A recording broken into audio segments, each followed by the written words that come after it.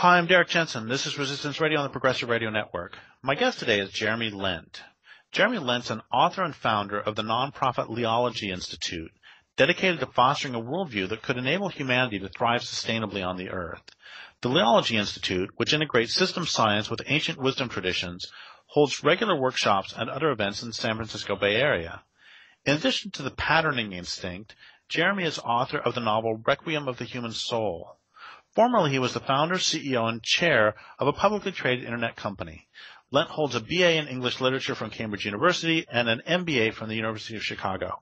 So, as always, Jeremy, first off, thank you for your work, and second, thank you for being on the program. It's a great pleasure, Derek. Happy to be here today. So, I guess the first question is, how do cultures change? And I guess we'll use that as an introduction for people who didn't hear your previous interviews. Maybe start with an introduction through your work as it has to do with how cultures change. Sure. Yeah, because my book that came out a year or so ago, The Patterning Instinct, its subtitle is Cultural History of Humanity's Search for Meaning.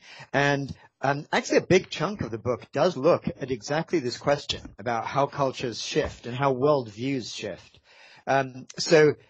Just a real quick thumbnail about the book itself. It goes all the way back to hunter-gatherer times, all the way up to the present day. And it looks about how different cultures through history have patterned meaning into the cosmos and how the way in which they pattern meaning actually affects their core values and how those values have actually shaped history. So I think, I learned a lot through the research of that book about this very question. And in the book, I did come up with a little bit of a kind of a theory of change, if you will. So, if it sounds good to you, Derek, I'll try to give like a little snapshot of that theory so we can use that, sort of going forward. So, okay, well, so essentially, like I look at cultures, as complex systems, basically. And something about that is that cultural ideas and values and worldviews can be very, very stable. They can stay the same for thousands of years, and they can also undergo quite rapid shifts. So the question is, what is it that leads to that kind of shift?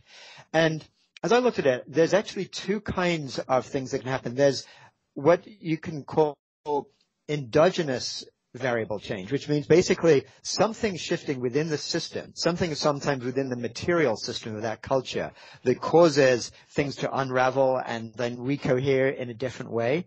And then you can have like exogenous variables, like something external can happen to the society that can disrupt it so much that it leads new generations to come up with new values.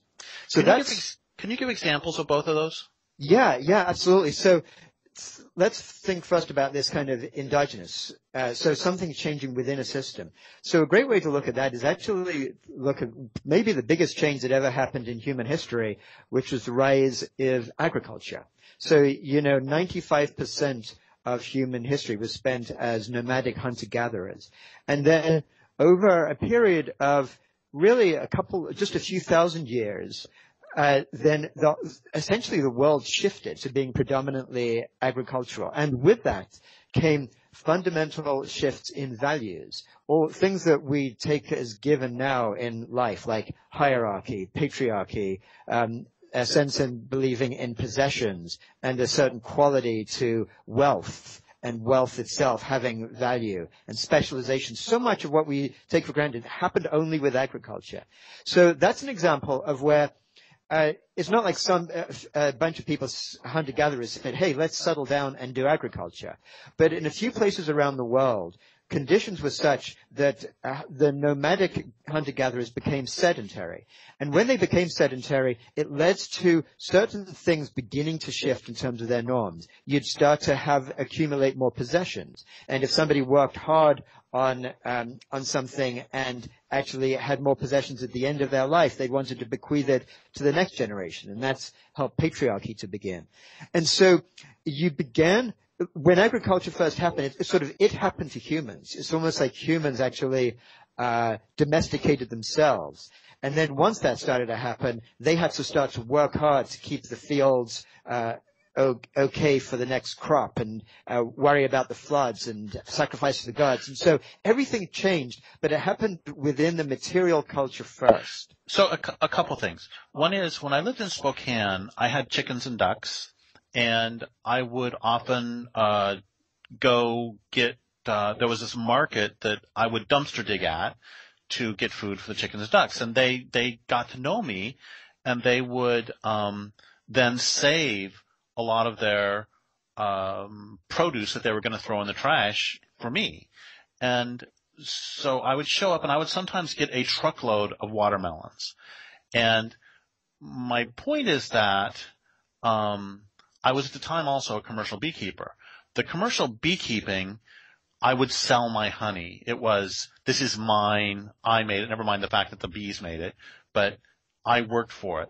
On the other hand, when I had a truckload of watermelons, I literally would drive down the street and just stop and say, hey, you want some watermelons? And my point is that was a tangible example in my own mind of the difference between me having sort of an agricultural mindset where I was going to be more stingy with the products I had worked hard to create versus things that were essentially a gift from the universe that I was then delighted to just share with everyone with no thought of ownership. Yes, I like that distinction. And it's actually, that is how hunter-gatherers, when they were nomadic, viewed things. They sort of saw nature as really like a giving parent. And that was their core metaphor they used for looking at the natural world, which led then to this notion that you're meant to share. And so that there was this big community spirit. And if somebody would join from outside, they'd use the word relative for that person, even if they weren't actually family, once they began to stay with them. So you did see that big shift in values. So that's a example of an endogenous variable that led to, before long, new cultures arising with completely different sets of values. And I'll give an example of an exogenous variable, so something coming from outside the culture that shifts it. So basically, I think China is a great example. And China for millennia was based on very, very stable set of values. They had an underlying metaphor of nature that I call the harmonic web of life. They saw everything as existing in this kind of resonant web, and humans and nature and the gods all being connected and kind of through the Tao. And there was a sense of really respect for all the different ways in which things interrelate. So that was how China remained so stable for so long. And then in the 19th century, when the West had their scientific revolution, which gave them these sort of empowered ways of being, and then the Industrial Revolution was taking place, they kind of came and they never actually conquered China as they did in other parts of the world, but they essentially dominated China, and they humiliated the leadership. And so China became essentially a failed state. It was really falling apart as a result of these incursions from Western powers. So you'd have new generations then in China. Young people in the beginning of the 20th century would like discard the values of their parents and their ancestors. And they'd say, this is a screwed up system. And they'd buy into, say, a Western myth of Darwinian survival of the fittest. And they'd say, we need to get stronger because that's where it's at. And so China then began to import ideas and values from the West. So communism is, of course, a Western export to China. It certainly didn't arise there, but it got sort of transformed into Maoism. And then you see that even right now, where as communism began to fail, the new Communist Party essentially imports the values of capitalism and then out-capitalizes the capitalists in terms of the current, what we've seen in the last couple of decades. So that's an example of where you see a society get affected from the outside, and then within a generation or two, totally new values can become dominant in the young people that arise in this new reality.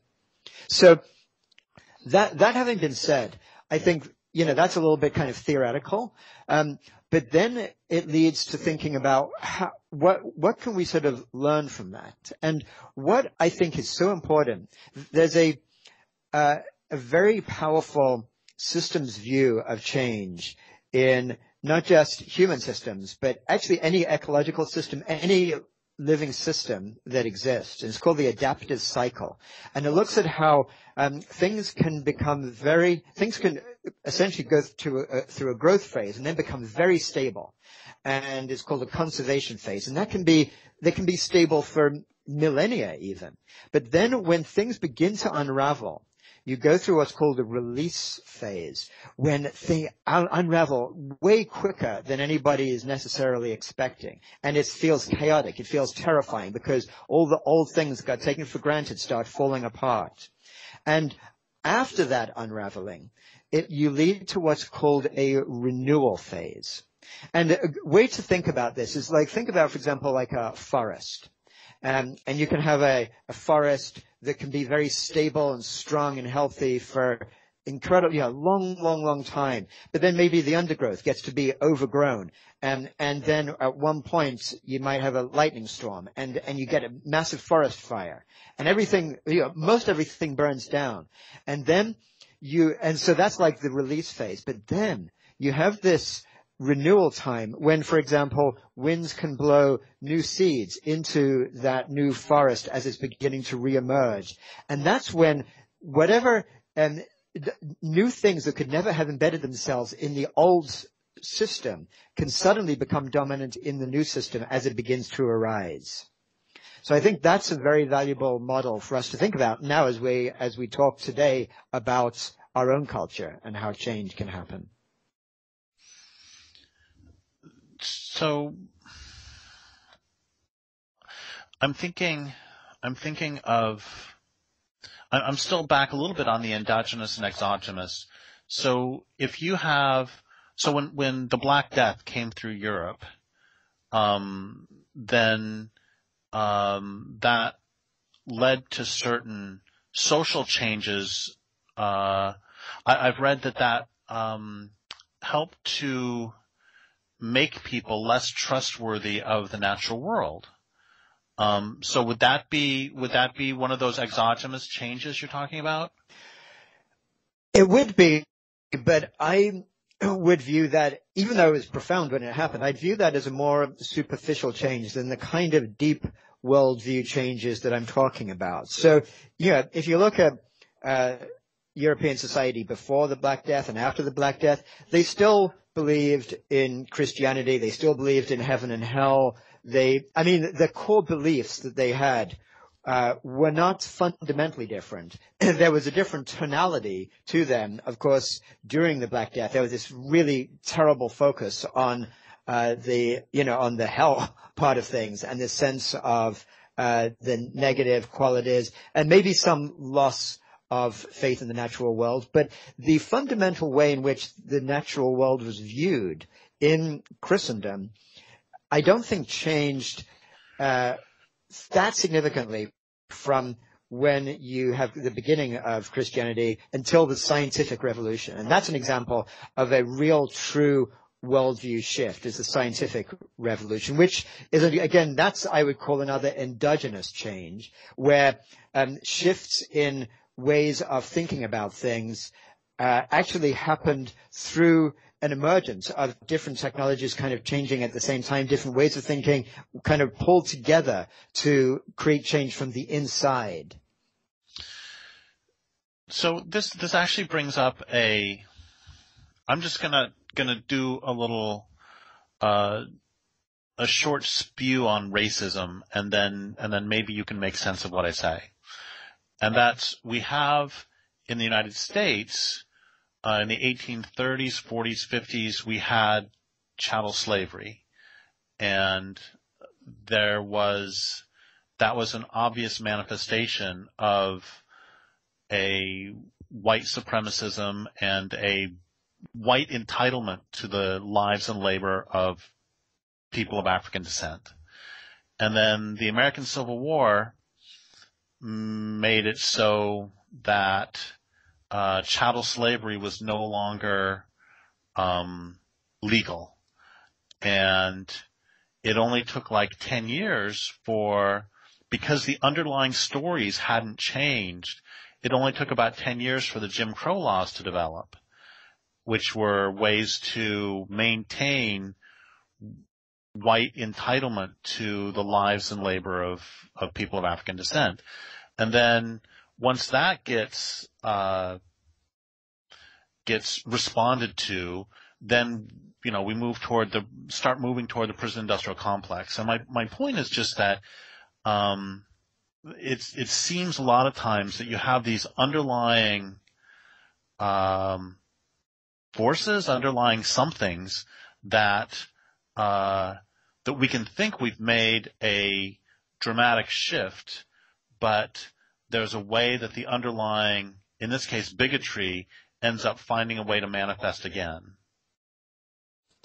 Yes, I think that's true. And I think maybe what's helpful is to think in terms of layers of changes. And there's kind of superficial layers, there's kind of fairly deep layers, and then there's these really foundational layers. And so when we look at, for example, what you just described, I see those things happening.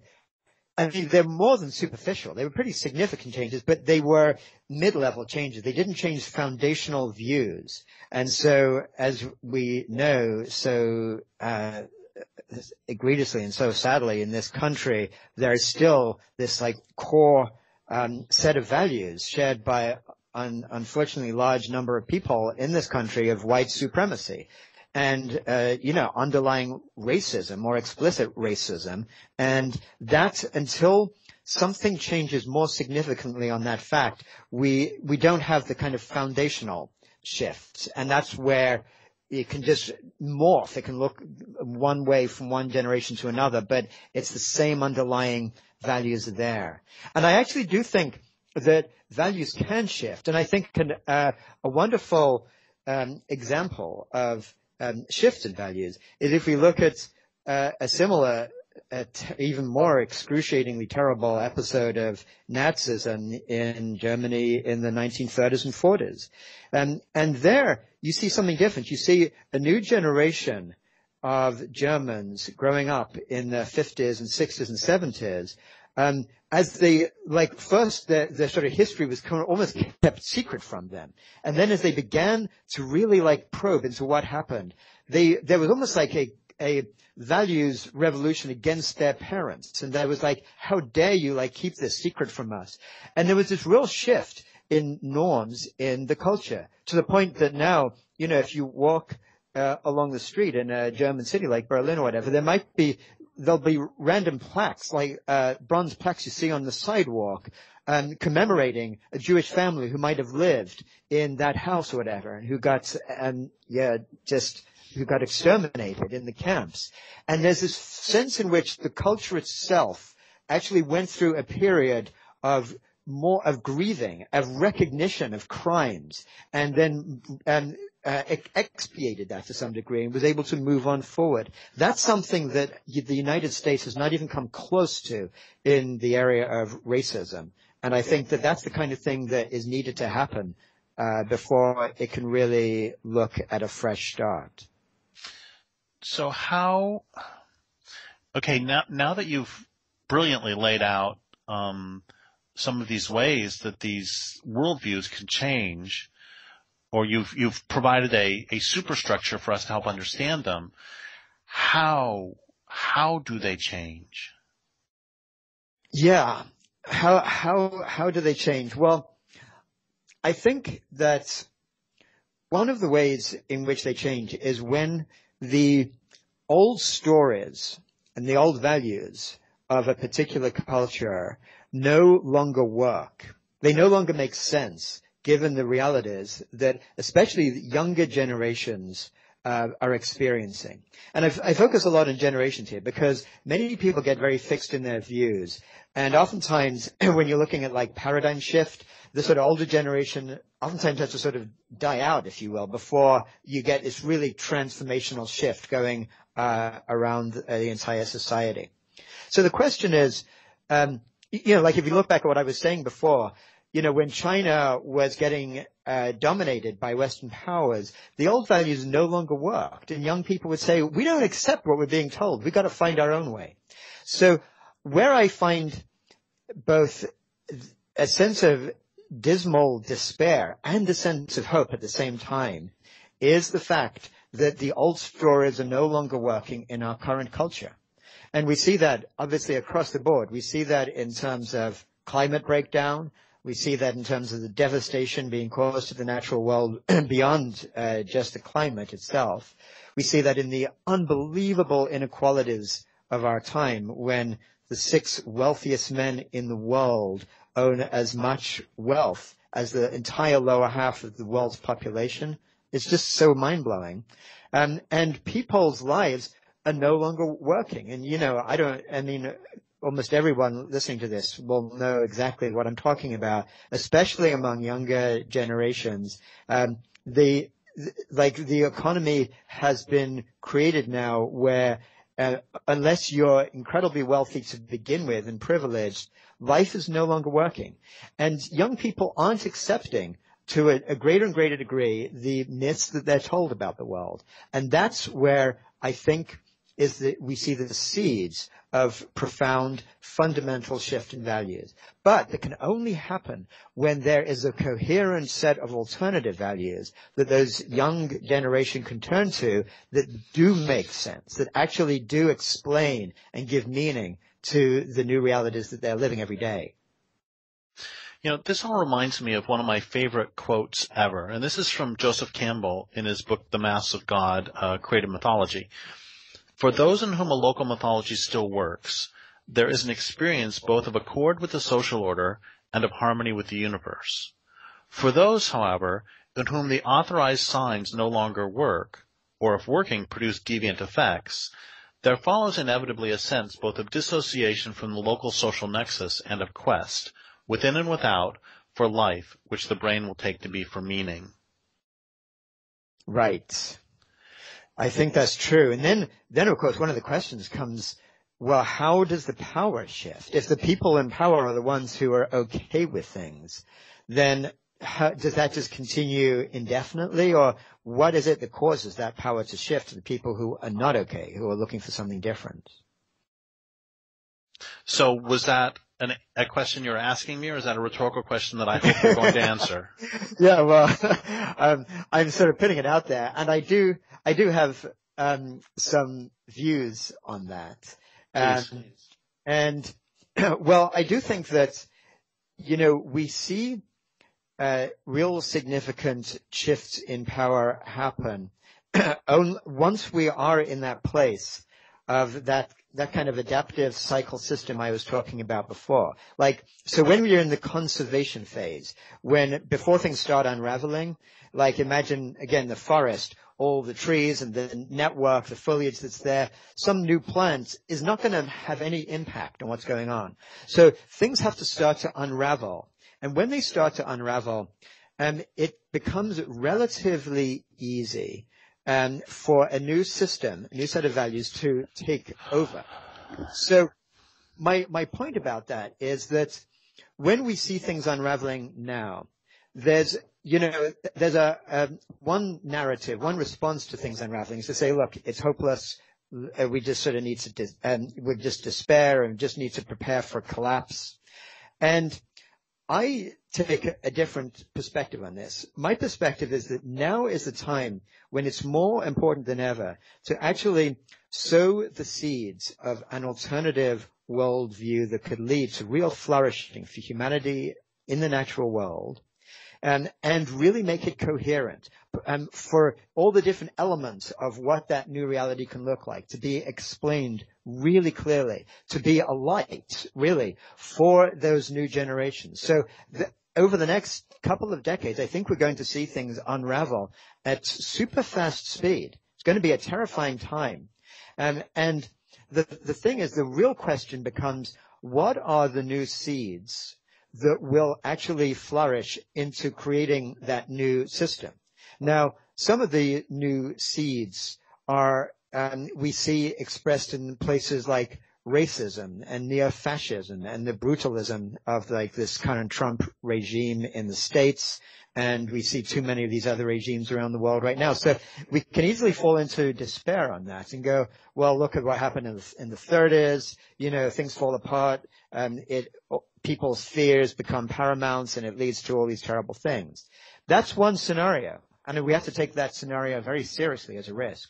And there's another scenario where if there is enough of us who actually, coming from our true felt sense of human values, our sense of life and connectedness, and our sense of the possibilities, and if those are coherently put together and we focus a lot on connecting with each other, we have the possibility for the most powerful movement of movements that's ever existed in history that could conceivably become strong enough to be the seeds of that new, essentially a brand new kind of society. I like to call it an ecological civilization that is potentially available to us in the future.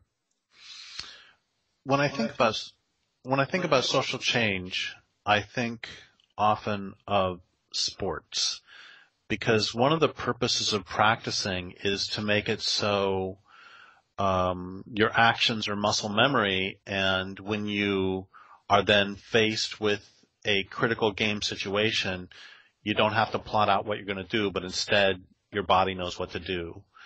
And a good friend of mine talks about the difference between mobilizing and organizing. And he talks about the Arab Spring, for example, about how that was so exciting that all those people rose up against oppression.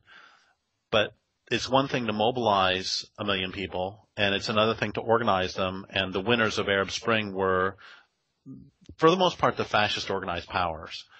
And what I'm getting at here is that I think when things are falling apart, we don't have the luxury, for the most part, to philosophize. And that's why you and I are having this conversation now when things are still somewhat comfortable for many of us, is that it seems really important to – I think I'm just validating what you just said, that I think that it's really important to lay all sorts of foundations back.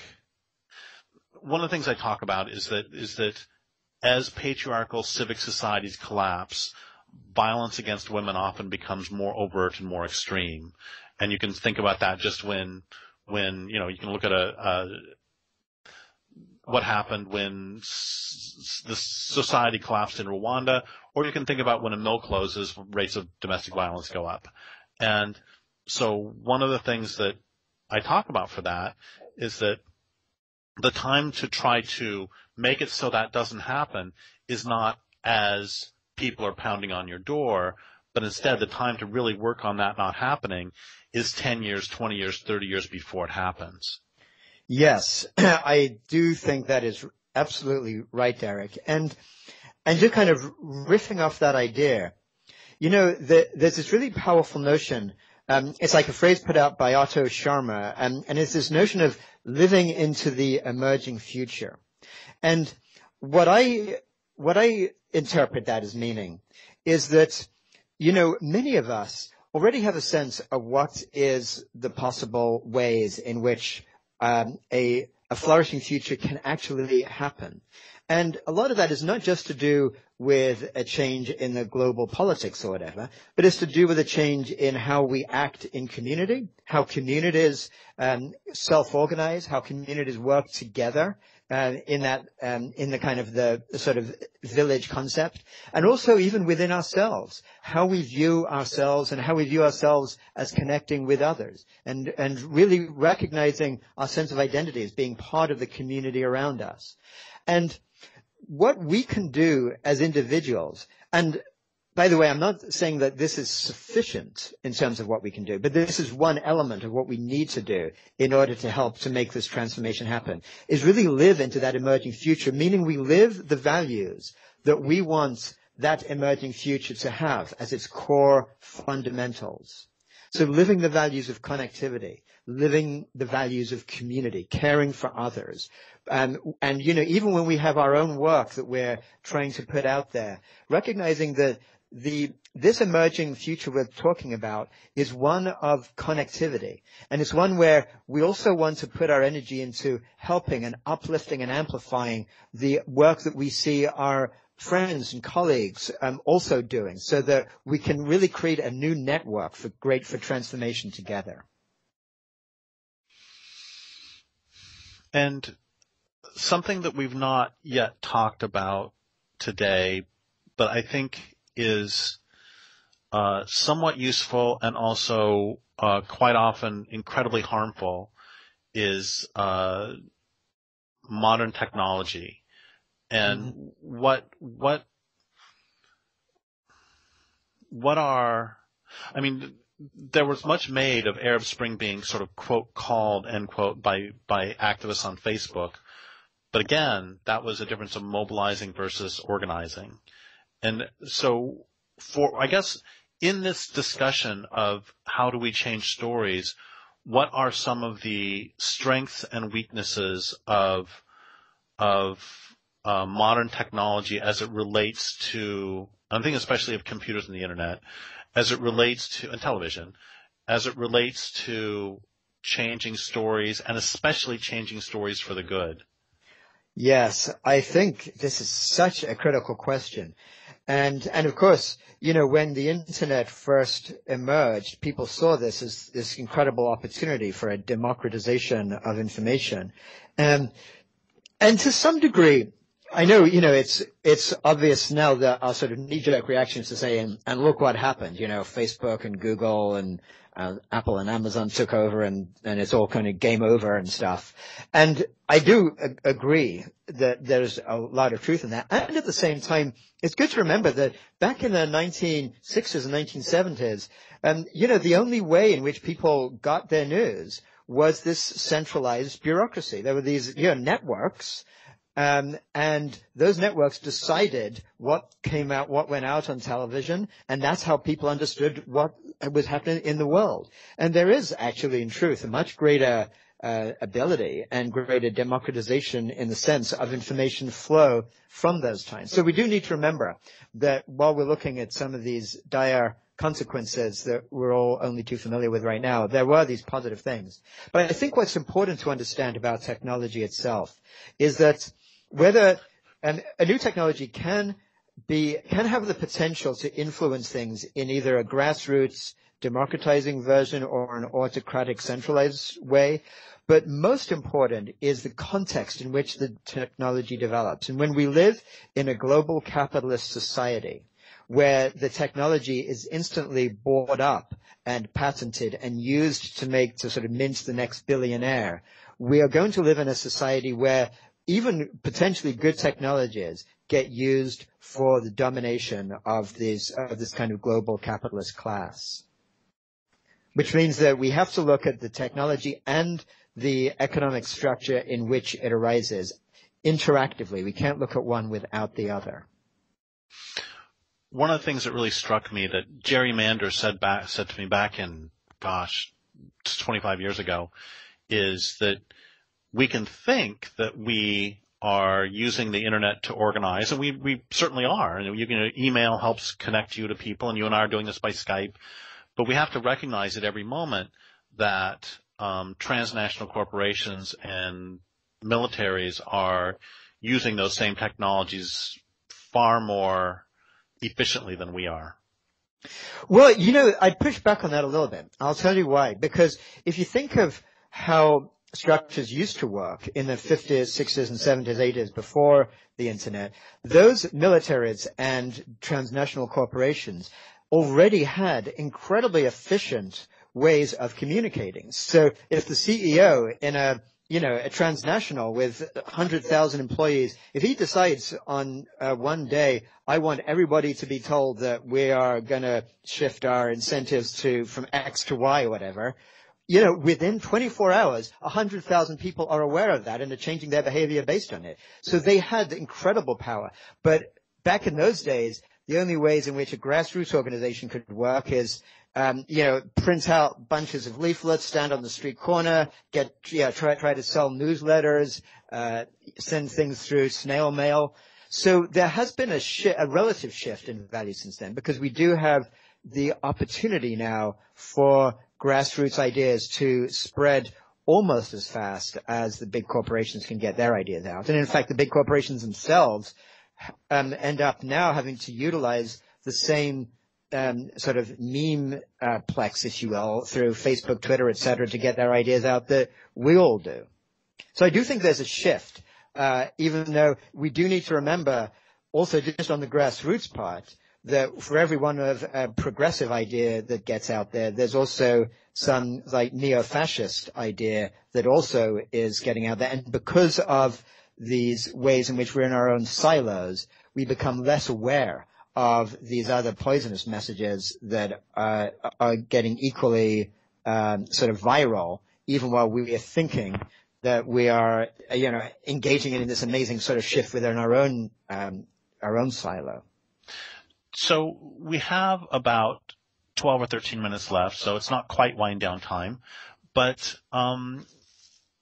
you've talked about sort of crises leading to dramatic shifts, like a forest fire or, a river flooding and moving to a different channel.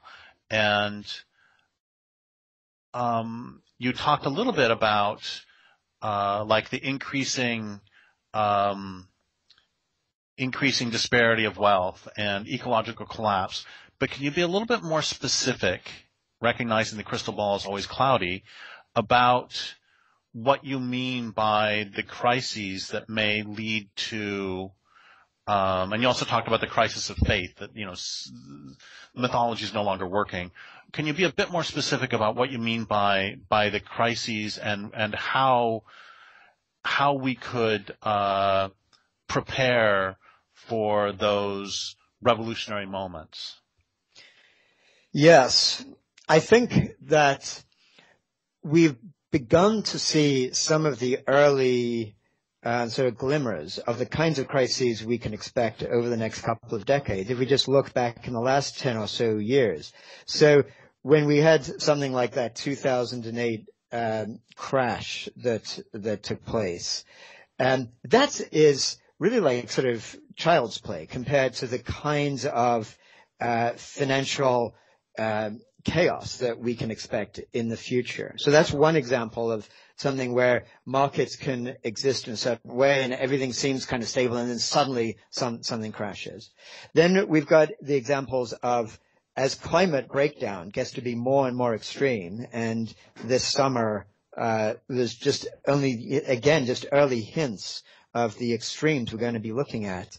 There's going to be all kinds of social, political, and economic disruptions. The refugee crises are going to become way more extreme than anything we've seen so far. We're going to have economic shifts where there's whole areas are going to, agriculturally, there's going to be times when food literally becomes a bigger and bigger issue in terms of grain just not being available and starvation. Just all kinds of some of the most extreme things that we can expect. And that's going to start happening on a regular basis. And so when that happens, there's going to be this feeling that will become more and more prevalent around the world. Like things aren't working. Things are breaking down. We'll have political extremism, which we're already seeing some sense of. But again, this could be only a small hint for the kinds of political extremism we could expect in the near-term future. And there's also political extremism can lead to these right-wing tyrannies that are taking place right now. But there can also be this upsurges swinging back in the other direction. So we've seen hopeful signs right now of more progressive people in the Democratic Party getting elected from grassroots campaigns, surprising everyone that people who would never have been given a moment's thought as being able to take positions of power, like Alexandria Ocasio-Cortez or so many others recently, and suddenly becoming part of the center stage. So that's the sort of sense I mean, like things shifting from one extreme to another very, very quickly. And that's, again, is where the most important thing is for coherent messages, coherent stories, coherent values, and solutions to be offered by progressive thinkers, so that when there are times when actually progressive people actually can get voted into office, they have real life ideas to work with rather than just having to start to invent things from scratch. And when you say social change sometimes being fairly quick, and we both agree completely on that notion. I don't remember if it was Max Planck who said that. You said this a different way. The thing about scientific revolutions take place not because one side convinces the other, but because the adherents to one side die out. Yeah, I think Thomas Kuhn is the that's right. person That's that right. I'm thinking of who said that. Yes. Yeah. So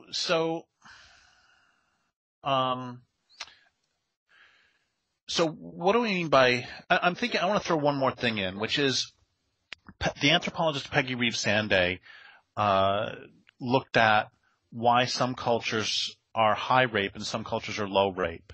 And a lot of the stuff was really interesting in terms of stories. Like if you have a male creator deity versus a female creator deity or a couple deity, then it's probably more likely a high rape culture. And if it's highly militarized, it's probably a high rape culture, et cetera, et cetera. And there was one that really slapped me in the face ever since I read this 20-some years ago, which is that if there's a history of ecological dislocation in the last several hundred years, that it's more likely a high rape culture. And what that said to me, that was her, and now I'm extrapolating, is that if a culture gets highly traumatized, a lot of times men take it out on women. And B, that it can take a long time for the stories of a culture to be able to fully metabolize a trauma. And I don't know. I'm just part of the reason I'm bringing all this up is because we obviously need to make changes very, very quickly. We need to prepare very quickly. And I love what you're saying about this rapid change. And at the same time, I just think, we have made movement between the 1830s and now in terms of racism, but that's been 180 years. And yes, I hear you. So I hear you. Just go wherever you want with any of that. No, I got you. Here are some interesting other sort of examples to look at in history. I'm actually, right now, I'm going through a biography of Thomas Paine, who I find fascinating because he wrote The Rights of Man. He basically barely escaped with his life, from getting arrested at that time. And his ideas were so revolutionary. And, 150 years later, after the Second World War and the UN puts out this the Universal Declaration of Human Rights, the ideas become sort of part of our nexus of what we believe a civilization should be founded on. And I find that so interesting. And it turns out that right before the American War of Independence with Britain, right up to almost just a few months before the actual Declaration of Independence and the war broke out, nobody in the United States at that time, and of course at that time it wasn't the United States, in the colonies, nobody would even say the word independence. They would talk about how we've got to negotiate better terms with Britain and everything like that. And you even had, I think Ben Franklin, who was an ambassador in France, saying, no one's even talking about independence or whatever. It's an unthinkable idea, because the notion, even though everyone felt it was what was needed, no, it was almost like it hadn't broken through. And Thomas Paine wrote this pamphlet or a book called Common Sense, which became like this one of the most widely read things of the time, almost overnight, within just a couple of months. And he was actually, the first edition that came out, he was afraid to put his name on it because he just thought it'll end up just ending up in jail or killed or whatever. And then he got the courage to put his name on it the next edition because the first one sold out right away. And within a few months, everyone was talking about American independence. And even then, for a few years, it looked like it was hopeless. And it was almost like a laughable idea that they could actually win against Britain. And they did. And I think what we need to look at is time and again, things that seem utterly unthinkable end up, somebody gets the message across. People, it's sort of really like a wildfire. It can just move through when the time is right, a whole society, and everyone then goes very quickly from going, it'll never happen, to going, well, of course, it just had to happen. Yeah, and we see that in the modern day, something like same-sex marriage legalization. And I have good friends who are same-sex, who are now married, who never thought they would be able to be married legally in their lifetime. And now it's well, of course, I mean, with some exceptions, as we know, but it's becoming pretty much like a done deal. And you see that with women's suffrage. It's just laughable now to think of women not having an equal vote to men. But Emily Pankhurst, she was being laughed at as this ridiculous person just a few years before it became fully accepted in the society. So we have to look at that, and we have to realize that that is a reason for hope. And when I say hope, I don't want that to be misinterpreted as optimism. Because honestly, I look at so many of these driving forces right now, it leads me to have like one sort of foot in despair pretty much at all times. It's just terrifying what we see going on around us, and it's dismal. And at the same time, we need to recognize that the future is not preordained. The future is actually not even a noun. It's really, we can think of it, Douglas Rushkoff likes to say this, and I think it's a beautiful notion. The future is a verb, really, and it's a verb that all of us are actually taking part in as we do what we do, as we make our decisions, we make our choices. And we can all choose to be part of that emerging future. And I think that is the reason why there is a possibility for some of these transformational shifts in a positive direction within our lifetimes.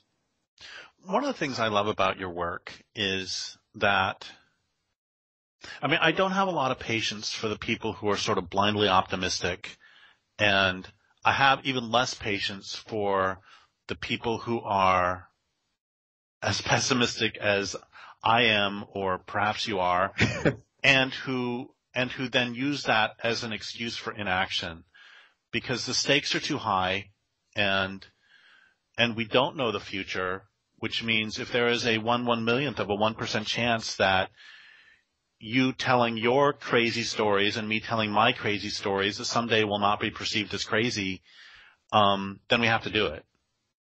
Yes. So one last thing, we're almost out of time, but so for people who have found this conversation interesting and exciting, one thing they can do is to read your book, The Patterning Instinct. And what else can they do if they want to know more about your work? You can go to the two places. One on the web is my website, www.jeremylent.com, which looks at a lot of these ideas we've been talking through in this last hour or so, of how change happens, and looks at historically. And you can also look at this website, www.liology.org, Liology. And what you'll see there is really a exploration of a different kind of worldview that could lead to long-term future flourishing for humanity on the earth. It's an integrative worldview that incorporates traditional wisdom along with modern scientific, rigorous systems thinking. And it offers a way of looking at everything, really a way we can get meaning arising from our engagement with each other and essentially with the cosmos.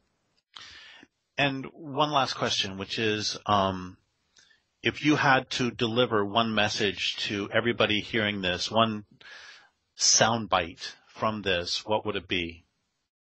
That you are the change that can happen. And it's not a spectator sport. That everything, the decisions that each of us make each day and the connections we make with each other each day are the things that are going to determine our future. Well, thank you so much for that, and thank you for all of your work. And I would like to thank listeners for listening. My guest today has been Jeremy Lent. This is Derrick Jensen for Resistance Radio on the Progressive Radio Network.